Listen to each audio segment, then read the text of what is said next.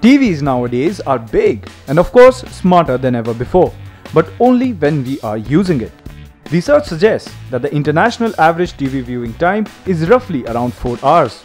For many, it may even be less. So what happens to your TV when you switch it off? There's simply a big black TV screen in your room which ends up being ignored. But Samsung claims that they have changed the game with the frame. It's an ultra high definition television which is running regular television video content. Now, with the click of a button, we will convert this television into an art piece. With Samsung Collection, users can choose from more than 100 exclusive works of art by 37 renowned global artists. The frame displays these photos on screen as if they were printed on a canvas.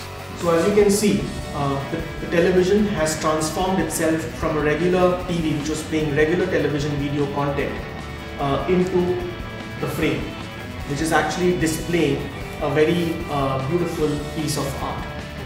The frame also comes with a brightness sensor and a motion sensor. This enables it to enter a power-saving mode when no one is around.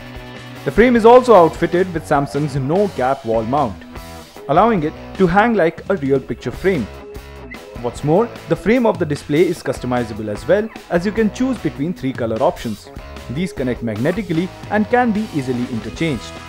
The Samsung frame comes in a 55-inch size which costs almost 2.75 lakh rupees, while the 65-inch version will cost you almost 4 lakh rupees.